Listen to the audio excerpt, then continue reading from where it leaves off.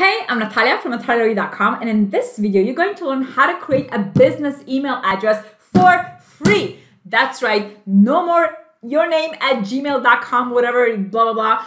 Now, from now on, you're going to start working with a very, very cool and very, very branded email address. Normally, it's probably going to be something like your name at yourdomain.com. Now, there are two things that you're going to need in order to make this happen for free. The first thing you need is your domain already prepared, right? In my case, for example, my email address is hi@nataliya.com. My cool video editor will put this here on the screen. So the domain that I have is actually nataliyaray.com. And the second thing you're going to need is a hosting service, right? A hosting service is essentially a service that you pay for every single year in order to make sure that your website, right, everything that you put under your domain name will actually be online and available for people to visit. So same goes with your email address. The second that you have your hosting account, your email address will be put online and be available for people to send email to, and also you will be able to send emails outside of that for yourself as well. So let's see how I'm doing that. And you will be able to do this with the host that I'm currently using, which I'm going to tell you about in a second, or you can do this with any kind of hosting service that you have, as long as they have something called a cPanel, right? So make sure that you use a hosting service with a cPanel. In this case, I use my favorite hosting service, which is called SiteGround, which you can check all about in nataliya.com/host, H-O-S-T, host.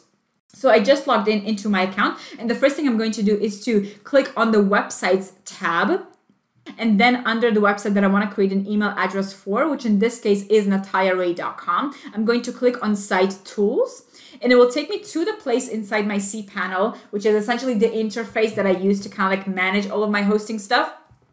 Here on the left, you will see a tab called Email, right? So I'm going to click on it, and then I'm going to click on Accounts. And right here, the only thing I need to do is to choose which email address I want to create. In this case, I'm just going to name it Q, as in questions@nataliyaray.com. And I'm going to need a password. In this case, I'm just going to put 1, 2, 3, 4, 5, 6, 7, 8, 9. I'm going to delete this email address right after this video. And then I'm going to click Create. Let's see if it allows me to do that. It doesn't allow me to do this with a simple password. So let me put a more complex one.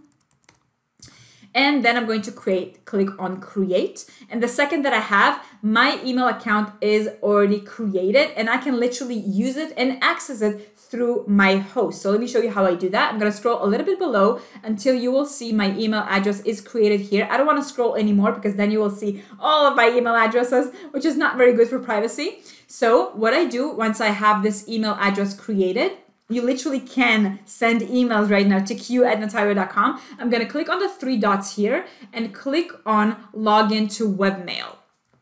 I'm going to click on that 1 second, wait for SiteGround to allow me in. And in a second, I'm also gonna point out to another video that I have that will allow you to connect this email address into your Gmail account. So let's say that you have a normal Gmail account, but you actually wanna send email as and receive email as your branded, your business email address. You can do that. And I'm gonna actually give you a link to this video right here that I think I've created in the past. If not, this is just gonna be like a blank space. We'll see, I have no idea.